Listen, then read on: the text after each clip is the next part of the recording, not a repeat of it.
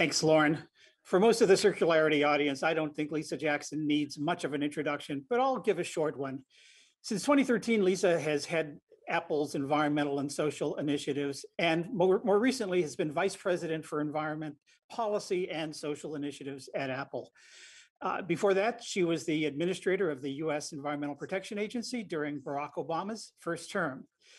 But beyond those biographical details is the leadership and vision that Lisa has brought to Apple and the social and environmental initiatives, including circular economy ones. We're going to talk about that today. So first of all, Lisa, it's great to see you again. Welcome to Circularity. Oh, so nice to be back. Thanks for having me. So let's talk about Apple's make but don't take. I think that's the word, make but not take initiative. As an initiative, goal, aspiration, ambition, I think you have to talk a little bit about what it actually is and where you are on that, and give us a little bit, bring us up to date.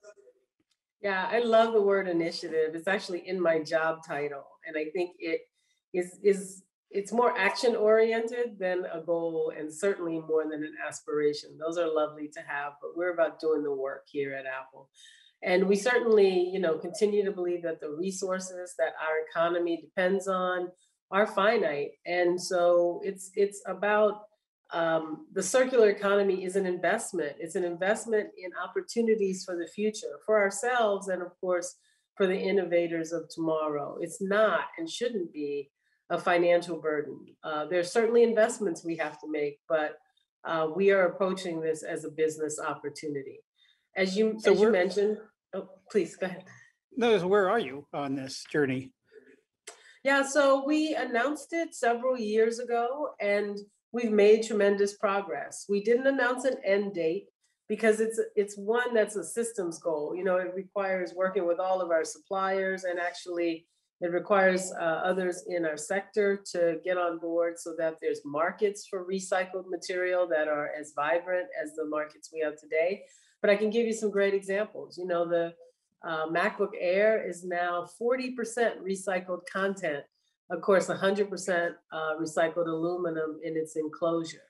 Our new iPhone 12, the new iPhone 12 Pro have 99% recycled tungsten and 98% recycled rare earth elements, something that we were told would be very difficult to do. Each magnet in our MagSafe accessories was sourced from post-industrial scrap. And that's in addition to the iPhone 12 magnets, which are made with recycled rare earth elements. So the innovations are happening, they're showing up in our products. That's how we know we're on the road to success.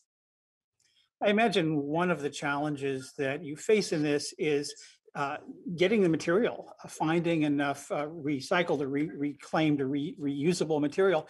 And one challenge that I would anticipate is that while you and I may find a lot of value in a used or no longer needed iPhone or MacBook Pro or any of your other products, but in most parts of the world, it's considered hazardous waste, and there are laws around shipping that across borders. How does that work, and how are you overcoming some of those barriers? Yeah, a big part of our work has to be to first demonstrate that the innovations are real, that there's a reason for all these policies and regulations around the world, and that's an unfortunate history by companies decades ago that did use recycling as an excuse to transport material that wasn't there for recycling. That's why we're innovating on the technology side of recycling. You cannot recycle a used iPhone the way you would a traditional product like a car or refrigerator. It actually requires some specialty thinking. So the first thing we have to do is prove through our actions that we're investing in technology innovations, like in our 17,000 square foot material recovery lab in Austin, Texas. Then we are investing in people whose job it is to lobby governments and talk to governments around the world to show what we're doing in terms of innovations, and hopefully bring back to them this idea that if you want the circular economy, you're going to have to change rules to allow folks who are doing it the right way, who have the right intentions and the right initiatives, to be able to move material around the world. So it's twofold, but we know we have to have the proof points, before we can approach governments, because they need to build trust in us and in our sector. So you're saying you haven't approached government yet, or I'm wondering what the Oh no, reaction has been. yeah, no, we absolutely have. We've been working with governments, especially in Europe, and especially in Asia, because the movement of material, Europe's a great example. I think there's huge momentum and huge interest in the circular economy. There's been a lot of talk from policymakers that it's an opportunity for Europe because they are so resource constrained. But unfortunately, a lot of the policies there don't allow us to move material. We have a recycling robot, Daisy, that's located in the Netherlands. Being able to feed Daisy with end of life products is a big challenge. And we've been working with governments there, in Germany, in France, to begin to help them understand what they can do on their side to enable the circular economy that they and that their citizens want. Yeah. You mentioned Daisy. You also mentioned your Austin Technology Center. I know that Daisy begat Liam, and Liam begat, I think it's Dave. I'm not sure if all of the names are from the movie 2001, but they also have smack of that. What's Dave able to do that Daisy couldn't? Yeah, so Daisy's job is disassembly of iPhone devices, and she can handle, I think, up to 17 different models of iPhone at this point. But we're also learning is that once we have the phones disassembled, we need to do specialty recycling on components. So Dave's job is to recover tungsten from the Taptic engine in iPhone because we want that recycled tungsten, but we need to be able to pull the component apart even further in order to get the material. And so, these new recycling robots are specialty vendors, if you will. They specialize in certain materials that we're interested in. And we have over a dozen materials that we've prioritized and said, look, these are the keys. If we can figure out how to get circularity for rare earth materials, for gold, for tungsten, for copper, if we can figure these out, we're more than 90% of the way there on our goal towards truly circular products that are made 100% from recycled or renewable materials. So if you want to get by in the world, you have to specialize, even if you're a robot. I guess that's right. So circular is hardly the only initiative that you've been overseeing, and you've had some pretty ambitious carbon goals that as well. How do the circular goals line up or impact the carbon goals? Are they, first of all, aligned, or are there any trade-offs? Oh no, they're actually very much aligned. We started with the idea that we had three goals at Apple. One of them was climate change and impacting that challenge for the better. Another was resource efficiency. But as we worked those two goals, we realized what an impact one can have on the other. So probably the best example I can give you is aluminum. We've spent a lot of time. We use aluminum in many of our enclosures at Apple. And so we spent time on recycled aluminum. That was really important. And also on using only aluminum that's smelted with hydroelectricity rather than fossil fuels, because smelting is another piece of the pie. Because of all the work we've done on recycling, our carbon emissions associated with aluminum have decreased by 72% since 2015. So you can see how those two, basically play off against each other and in a very reinforcing way. How easy or difficult is it to source green aluminum and green steel these days? It's really seems like only in the past year or so that we've heard much about it in the marketplace. It's been talked about for a long time. Is it now starting to become sufficiently available and affordable that a company like Apple can take advantage of it? Yeah, we knew when we started the work on the circular economy that we would have to pioneer certain materials or at least convince suppliers that we were a viable end market if they were to put in the extra work. That is actually a lot of the work that the group does. I think you had Sarah Chandler last year or year before last for circularity, and she talked about the fact that, you know, if you really want to use recycled materials, you have to work on both ends. You have to find and convince recyclers, specialty recyclers, to get, you know, to give you recycled material, but you also have to convince them that you're going to be willing, that you have people willing to buy it once they do. And so we actually work on both ends of that because we know we're at the point of being a catalyst. To your question, I think materials are becoming more available. I think governments can help there and are helping with incentives and even using their bully pulpits to say this is very important to us. And we're trying to help using the power of our pocketbook and our bully pulpit with our suppliers to say this is work we want you to do alongside of us. And so I think it's becoming more available. And of course, to your second question about price, as it becomes more available, as people have more, we anticipate that the price will come down. We work really hard to ensure that the materials we use are not at a huge premium, because then we really aren't changing the industry if we do that. And Tim has challenged us in everything we do to make sure it's something that can spread and can be scalable. Tim Cook, your CEO. Tim, our CEO. Yeah. Talk a little bit more about the bully pulpit as it relates to, just in this example, steel or aluminum. How are you deploying that?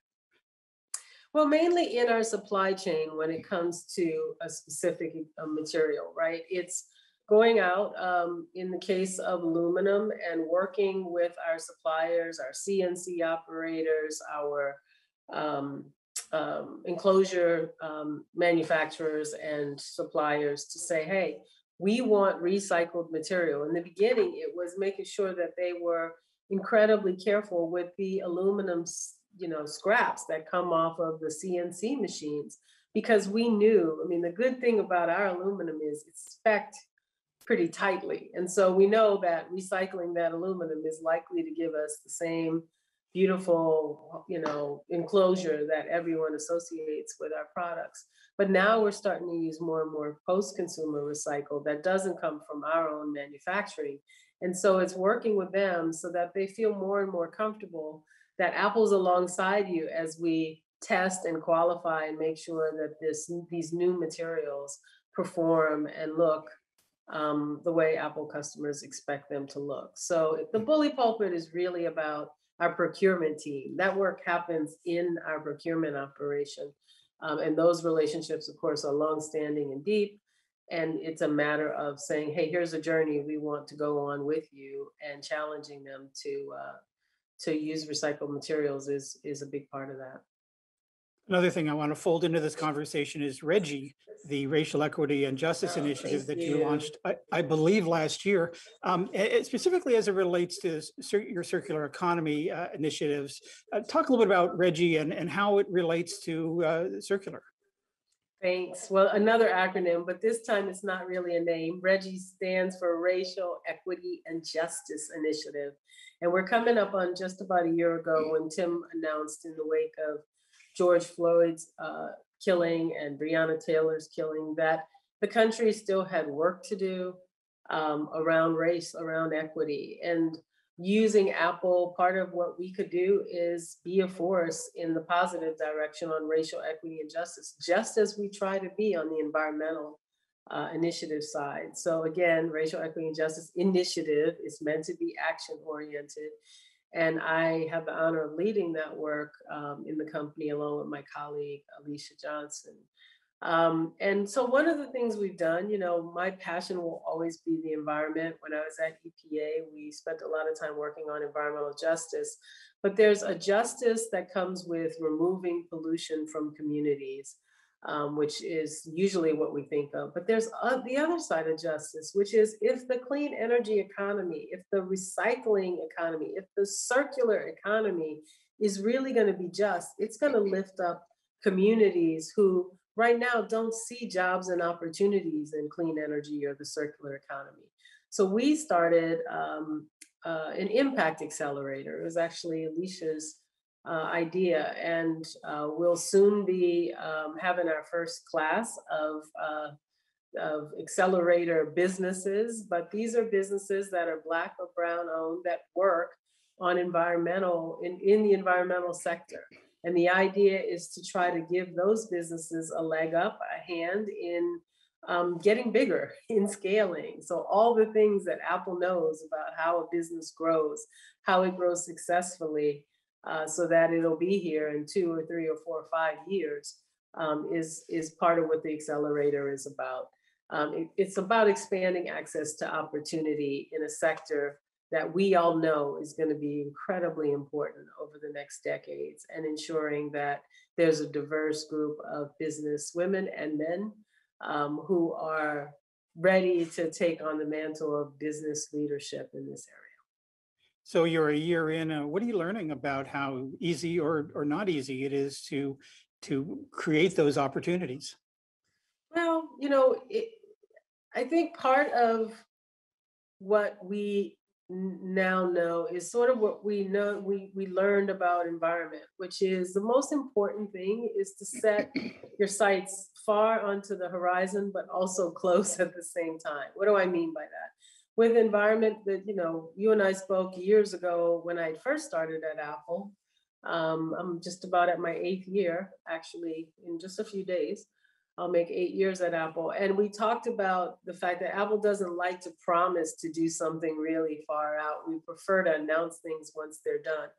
Over time, we learned that actually, as we had more successes in the environmental space, people need to have the passion and the momentum around shorter term goals. And they also need the vision of longer term goals. So you see, we have a 2030 carbon neutral for our supply chain and product end use energy. That's a long-term goal. But we also have these wonderful times when we can challenge our product leaders and engineers to do something. Now you take that same analogy to racial equity and justice. We, of course, would like, as anyone in our country would, to see a day when we can say we've achieved that equity and justice. But in the interim, it's been about what we do well. And mainly that's around education.